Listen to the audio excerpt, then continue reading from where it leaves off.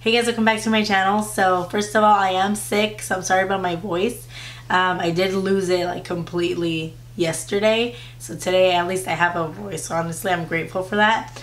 But I really wanted to film this because I'm trying out a new hair color today, and I've done so many red hair videos here on my channel using like the same products.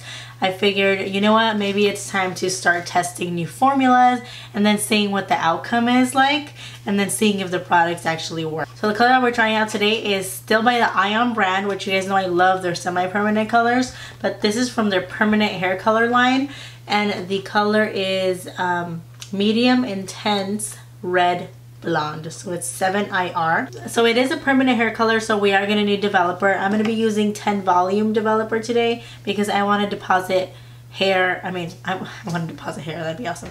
I want to deposit the color into my hair. I'm not trying to lift it at all. So I'm going to go ahead and read the directions. This is what the color actually looks like, and then I'll come back.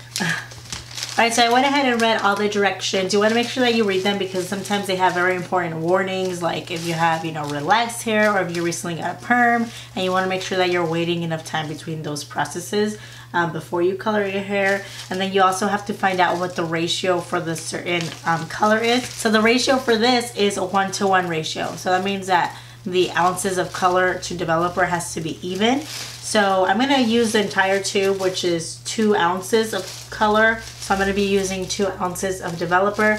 Today I'm using 10 volume because I'm just depositing color and I'm doing tone on tone. If you wanted to lift the hair, then you could use like a 20 volume.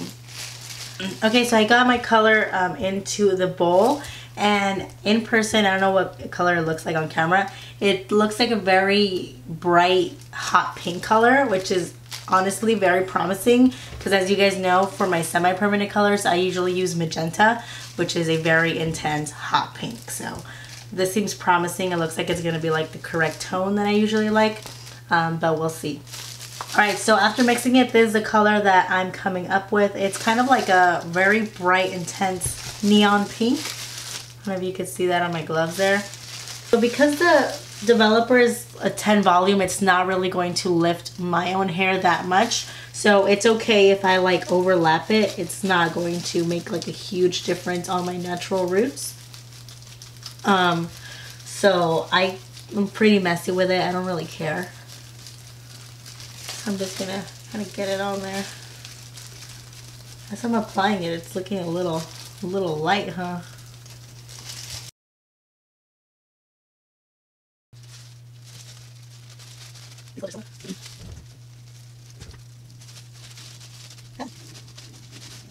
Alright, so I'm just going to keep applying the hair color all throughout my hair, just applying it in sections, and then I will be back.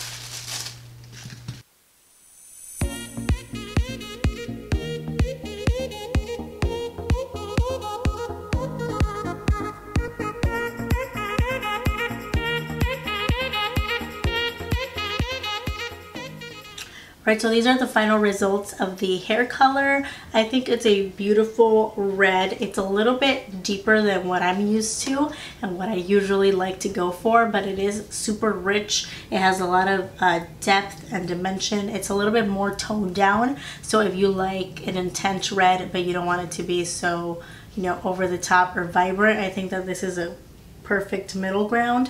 Probably if I had this red when I was in healthcare, they wouldn't have complained so much, but I like a little bit brighter of a red, so I don't know if I would use it again. Maybe if I could lighten it up somehow, or if they have one level higher, like say an 8IR, then I would probably go for that one. So I mean, overall I like it. I think it's a beautiful color. I like to go for a more bright, intense, in your face red, but sometimes I'm in the mood for a darker red, so it just depends.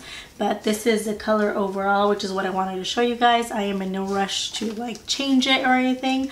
I'm just gonna wait for it to fade and then try another color next time. Let me know what you think about this color in the comment section down below. Do you like it? Is this your level of red? Do you like it brighter, darker? What do you think? Let me know if you guys like this type of video. Give me a thumbs up so that we can continue trying out different red hair colors, and then we could see the end result.